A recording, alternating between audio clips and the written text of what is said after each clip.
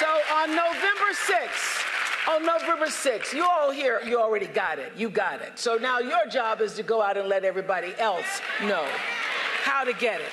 That you make your voice heard on November 6th. We have this incredible opportunity to make history. We have our inalienable right to vote, because the one place where we're all equal, where is it? It's at the polls. And I'm here today because I know you know that, but I just came to remind you of the power. I'm here because I want you to remind others of the power.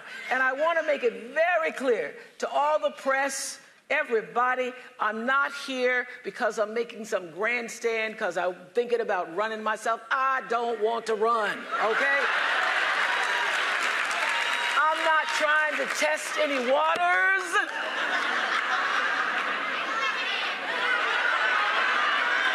Don't want to go in those waters. I'm here today because of Stacey Abrams.